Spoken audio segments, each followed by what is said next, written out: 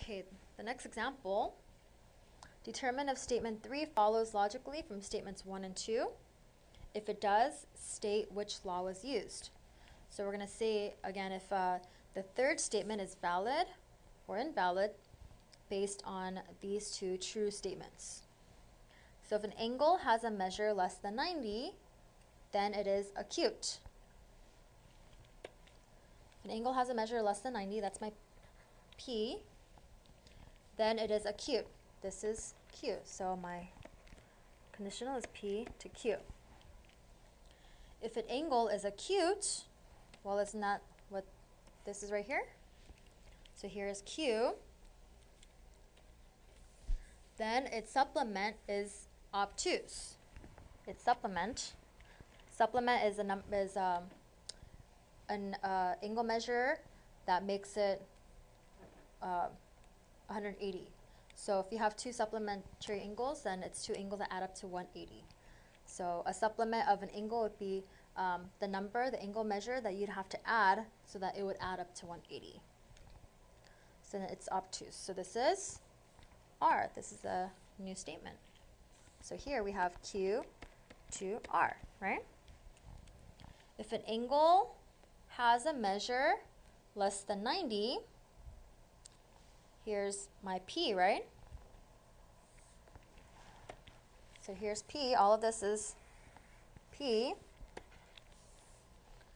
Then its supplement is obtuse. This is R. So my third statement was P to R. Well, does that follow any rule, any law? P to Q is true. Q to R is true. Then P to R is true, right? So this is valid, and it's from the law of syllogism. Okay. And the next example, if a figure is a rectangle, then its opposite sides are congruent.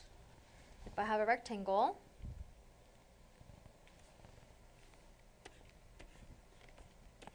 its opposite sides are congruent.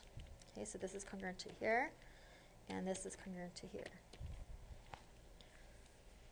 AB is congruent to DC.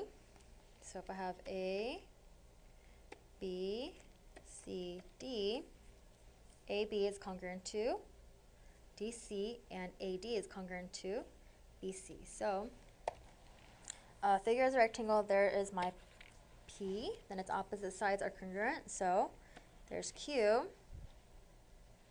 AB is congruent to DC, and AB is congruent to DC, and AD is congruent to BC. Okay. Here is Q, right? Because it says if the opposite sides are congruent. ABCD is a rectangle. This is P. Let me use a different color for that one. This is P. So statements 1 and 2 is P to Q, and statement 2 is Q. Then my third statement is P. Can you use these two to make this conclusion that P is true? No, right? So this is invalid. This statement right here is invalid. Okay, law of detachment says P to Q is true, and P has to be true. Then Q is true, not the other way around. Okay? So this one is invalid. Make sure that this second statement has to be P, and then your conclusion is going to be Q. Okay? Okay, well that's it for this lesson. Thank you for watching.